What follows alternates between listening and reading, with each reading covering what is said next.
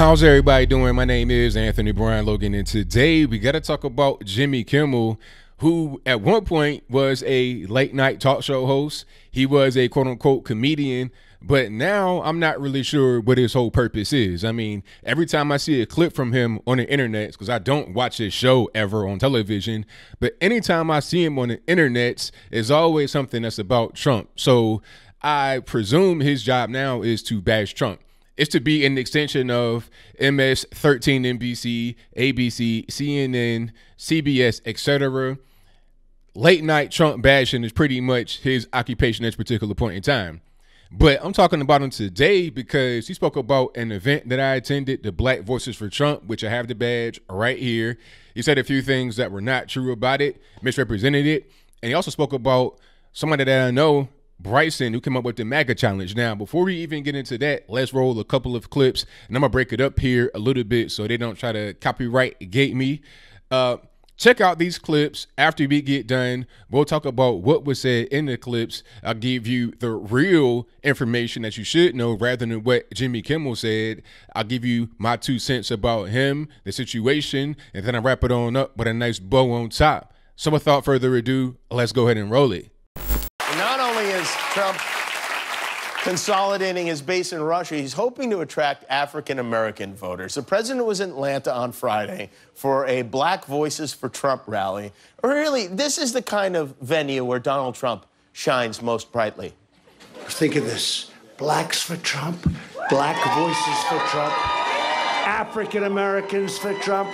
This is what Blacks for Trump really looks like. It's Stanley and Linda Black. One more clip. Trump tweeted, "I will be announcing the winners of the MAGA challenge and inviting them to the White House to meet with me and perform. Good luck." Now, this is a challenge that was started by a rapper named Be Serious. His idea is that he wants people to write and perform pro-Trump rap songs. Be Serious said he wants to help get the word out about Trump. There's nothing more Donald Trumpy than taking time in the middle of your impeachment hearing to judge a rap contest. And we put some of the videos together, and I have to say, these guys might be onto something. Got my MAGA hat on, not worried about CNN or the squad. Watch a man just doing what he said, and the left blowing up, cause I'm wearing all this red. How you gonna tell me who I should vote for? And why are you basing it on my skin color? I was a Democrat in college, but I walked away. Now I'm not trying to hear anything they got to say. Trump's policies are so grand. I've been on the Trump train and it's a friggin' ride. If Trump keeps it up, I'll never leave his side. Watching the economy expand. Open the gates, here we all come. Forevermore and forevermore. The righteous along with the pure. Rap on, rap on. Got a brand new feeling. I gave life meaning. No label can destroy. So come and see a MAGA boy. Who knew there was so much talent out there? And again, Trump said he's going to meet the winners of the contest at the White House, which means he definitely won't meet the winners of the contest at the White House. Okay, so you saw that, you heard that. Now, let's start from the very beginning. Let's talk about the Black Voices for Trump event. Like I said, I attended. I was there. I got the badge. You go to my Instagram page. There's pictures. There's videos. There's a lot. He wanted to like downplay it like it was no big deal. Like, you know, nobody black's going to show up. You know, basically saying that Trump is a racist and nobody black would actually support him in reality. You know, he'll say it's for black folks, but it won't be anybody black there. Now, that one picture, yes, those 2 people were there, and that's fine. We want anybody to support the movement. But the reality is that when you were actually in the building, when you were actually in this space, it was 95% black people attending the event. Matter of fact, there were so many black people that we had to turn some away. It was a packed house. It was a fantastic place to be. We needed, quite frankly, a theater or an arena or something to hold everybody. And it was last minute. It was only like 3 days out. Did anybody know about it? Maybe even 2 days out. Did anybody know about it? And it was invite only. So you couldn't just pop up to the whole spot.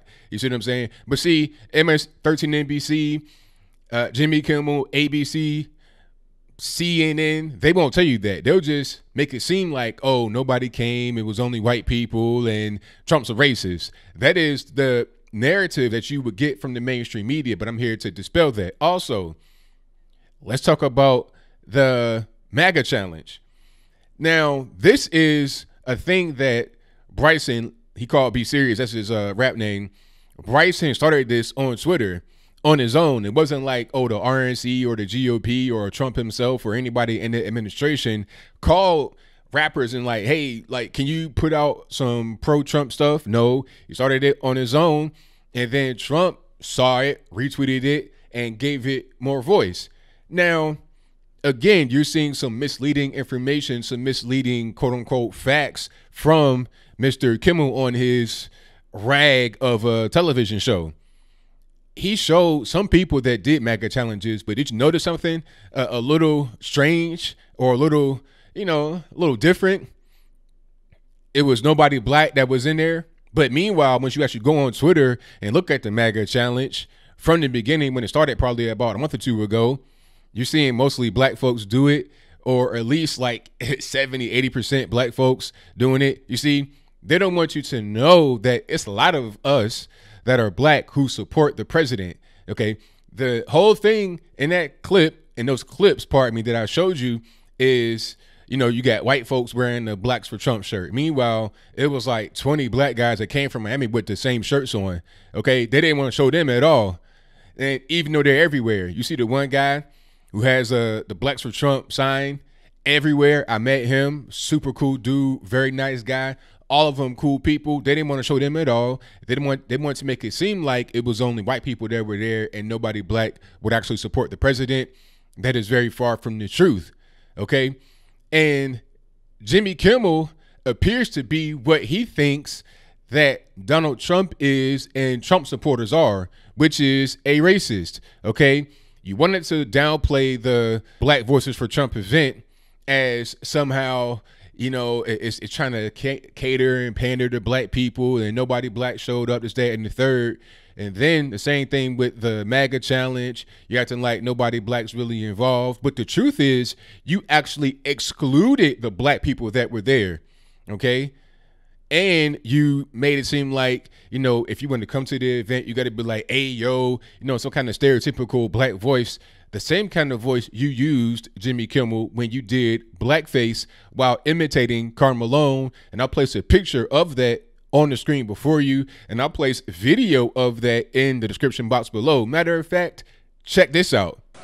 Sometime at night, Karl Malone look up in sky and say, what the hell going on up there? Do UFO live on other planet, phoning home like E.T.? So that's fine, right? You can have on your black face, like total, like not even just the, you know, quote unquote dark makeup like Joy Behar. I'm talking about the full body, black paint, you know, you change your physical appearance, your voice, and all of that.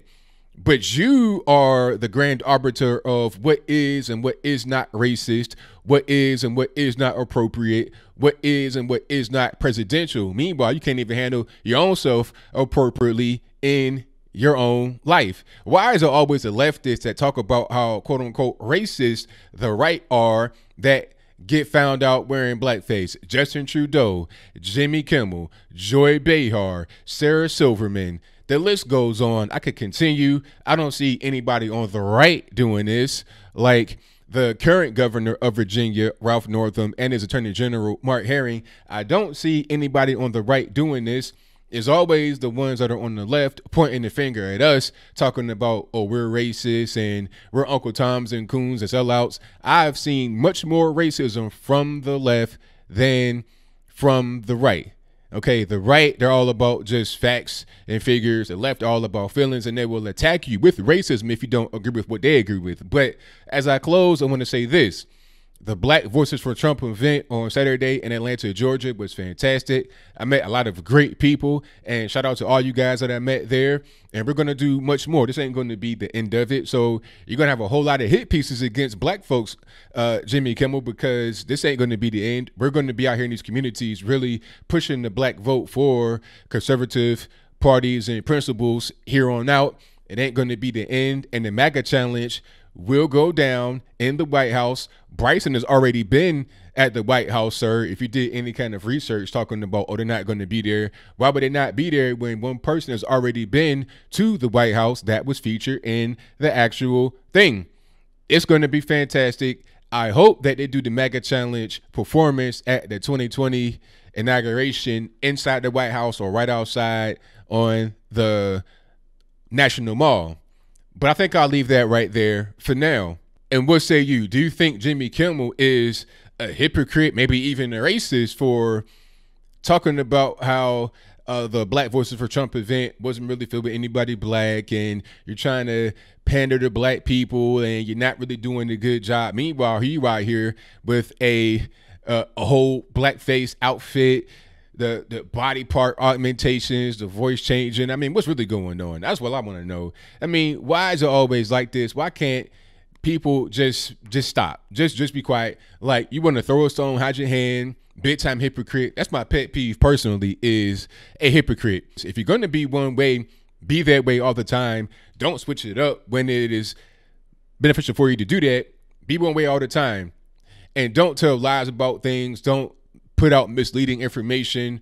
With me, I always give you my opinion, my 2 cents, and the facts, and also ways to look up the facts for yourself beyond just me talking at you. It'll be links in the description, which I always do. People like Kimmel are intentionally misleading. They're liars. They're dishonest. And quite frankly, I think they got some racism in them. If not, they are full-blown racists. But whatever your comments are, please let me know in the comments below. And that's all I got to say for this video. If you like what you heard, please comment, rate, share, and subscribe. Peace.